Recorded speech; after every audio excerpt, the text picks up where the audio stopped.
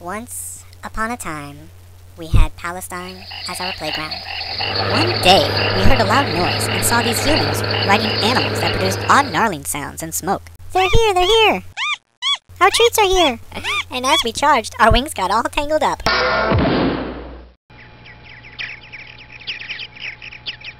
First we attacked the large cattle that had wheels for legs.